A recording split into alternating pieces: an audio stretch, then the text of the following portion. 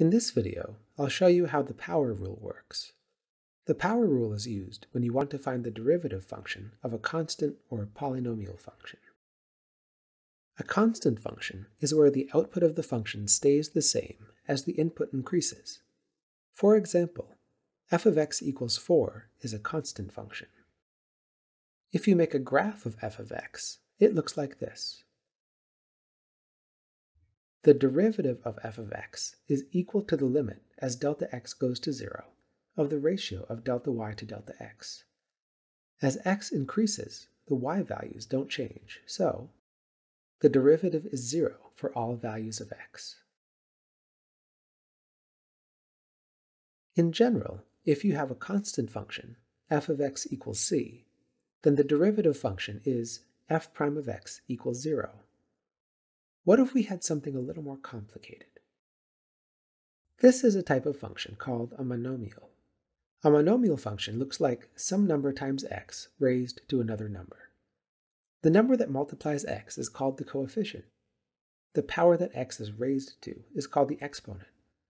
Coefficients and exponents can be any number: whole numbers, fractions, negative numbers, or other numbers like pi or the square root of 2. Here is an example of a monomial. The coefficient is 1.7 and the exponent is 0.5. Note that both the coefficient and exponent are numbers, not variables. The general rule for finding derivatives of monomial functions is, first, multiply the coefficient by the exponent, and then subtract 1 from the exponent. So in the example, we'd have the new coefficient is 0.5 times 1.7, and the new exponent is 0.5 minus 1. Sometimes things don't immediately look like monomials. For example, here is a function that has x in the denominator. In this case, you'd need to rewrite this to see how it is really a monomial. Remember, an exponent in the denominator can be rewritten as the exponent in the numerator multiplied by -1. And then you can apply the rule for monomials. Multiply the coefficient by the exponent and subtract 1 from the exponent. A polynomial function consists of the sum or difference of a bunch of monomials. Here is a generic polynomial function. The a, b, and c are coefficients, and the r, s, and t are exponents.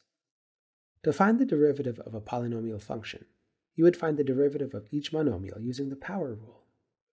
You would multiply the coefficient of each term by its exponent, and then subtract 1 from each exponent. Sometimes things don't initially look like polynomials, like this function that has radical signs and exponents that aren't just whole numbers, but you can use algebra to rewrite it.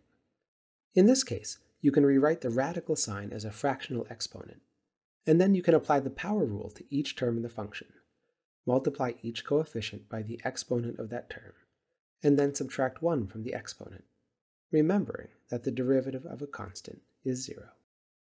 And that is how you can compute derivatives of polynomial functions.